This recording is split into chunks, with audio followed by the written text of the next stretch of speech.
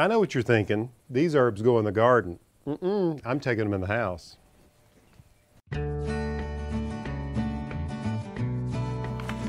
I received a comment from one of my ehowhome subscribers.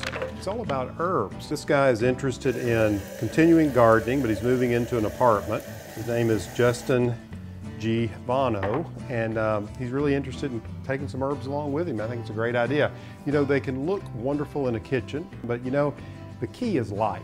The varieties that I find that work well for me include parsley, various kinds of mint, rosemary, as well as chives and thyme. Those that really love a lot of sun, like basil, not so good. So keeping with this idea of light, what you want to do is you want to make sure that the herbs get at least 6 hours of sunlight, and the closer to a window, the better. This window faces east, so they get plenty of morning light, and this window has proven to be a good place for me to move some of my herbs. And even though I might have them here more in the center of the room, I can rotate them and get them in more light about every 3 or 4 days. Also, if you have a balcony or a fire escape associated with your apartment, you can move them into more light and then bring them back into the kitchen.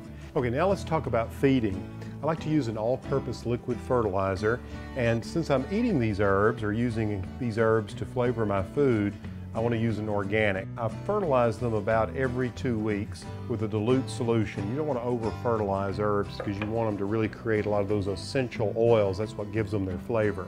Okay, so Justin, if you're starting with small plants, let's step out to the potting shed and I'll show you how to pot one up. So what you want to start with is a soil that is blended for container gardening. What I'm going to do is I'm going to fill this up in a container, just a terracotta container. You can use anything you want. I like the terracotta, it's simple and classic. But if you're going to set this in a windowsill, just remember that clay saucer is going to absorb a lot of moisture and it will actually make the paint peel. So you might want to use a clear saucer so you can get that transference of moisture through there. Then the herb of your choice.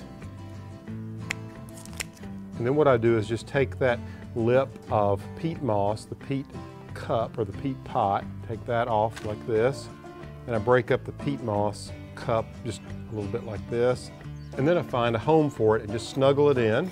You want to make sure that none of that peat pot edge sticks up like this, because through a wicking effect, air blowing over this, it'll cause the herb to dry. That's all planted. It's as easy as that. Justin Giovanno, good luck with your new apartment, and I hope you grow lots of herbs in it. So if you have a comment like Justin had, let me know. I'll do my best to answer it and help you out. Make sure you subscribe to ehowhome. Okay, you ready to go in the kitchen?